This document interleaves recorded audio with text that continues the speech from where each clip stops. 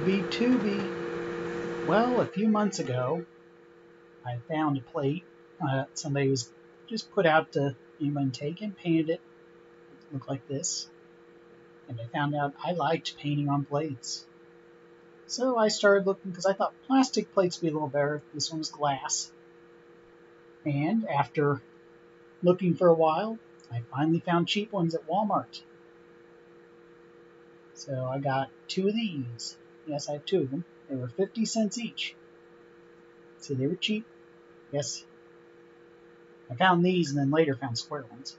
And they have a slight texture, so I'm hoping that means the paint will stick to them. So first I need to put a coat of gesso on. And that's what I'm doing. There we go. Already kind of looks like a moon.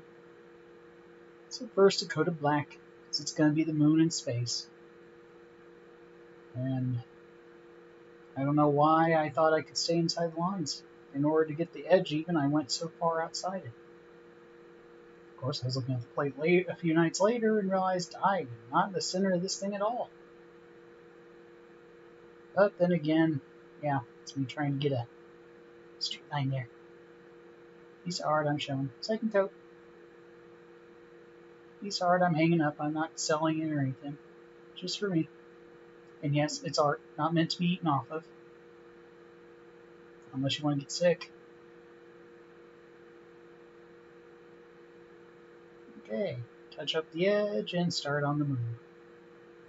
And this time I decided to try freehanding.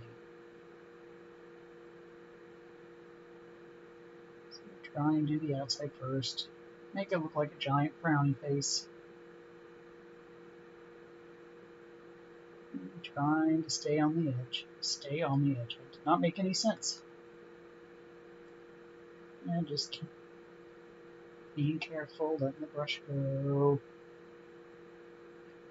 And trying to keep my brush strokes in a circular pattern.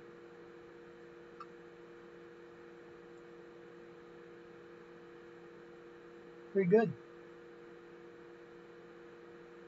Yep, just trying to keep the edge straight, keep my brush strokes going in a circular pattern. Trying to get some of the streaks out. And trying to do a thicker coat to not make it look so streaky. There's only one good kind of streaking.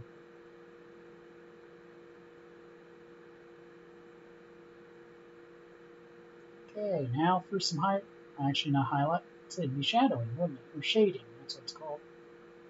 I always want to do this when the paint's wet so I can try and blend it in.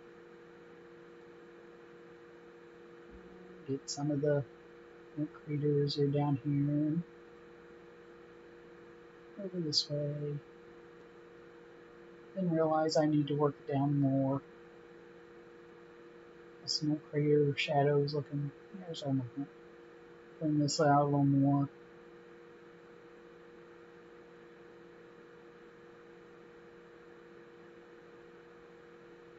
I'm trying not to get too much of the black paint on the brush because I really don't want to get too much. I'm trying to make it kind of blend in, but not doing too well.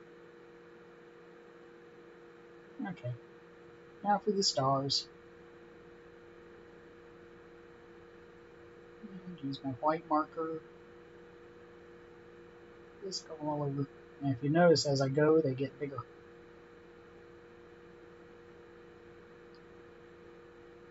Yeah, because I have to go over and prime it again. It makes bigger stars.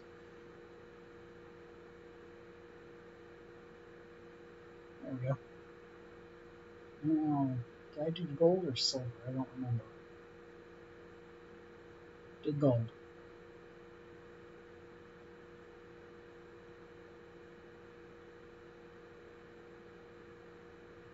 And now the silver.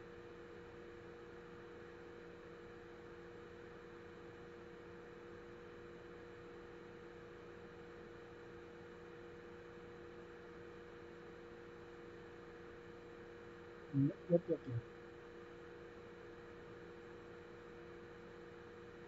And now I'll do my initials in the bottom. I didn't show it, but I also added the year.